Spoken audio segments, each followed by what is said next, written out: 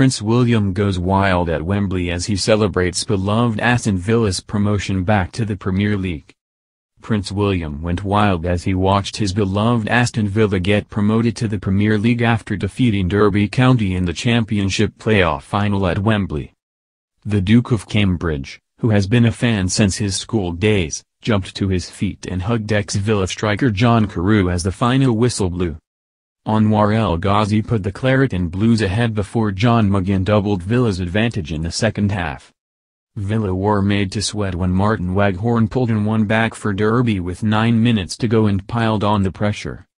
But they managed to hold on to their 2-1 victory in a game which was worth £170 million to the winner, much to the delight of William.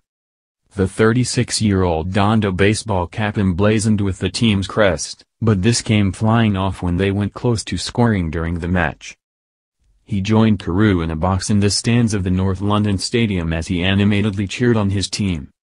William has previously spoken about his passionate support of the Midlands club and has attended several Villa matches in the past. Ahead of Villa's FA Cup defeat to Arsenal in May 2015, he told BBC presenter Gary Linker, "A long time ago at school I got into football big time. I was looking around for clubs. All my friends at school were either Manchester United fans or Chelsea fans and I didn't want to follow the run-of-the-mill teams.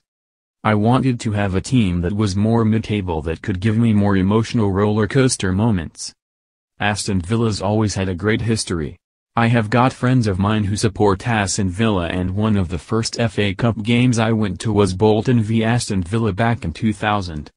Sadly, Villa went on to lose to Chelsea. It was fantastic. I sat with all the fans with my red beanie on, and I was sat with all the Brummie fans and had a great time.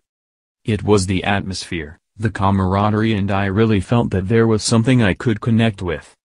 Ahead of the game, William was offered a customized Villa shirt to wear, but he turned down the gesture, sporting his cap instead.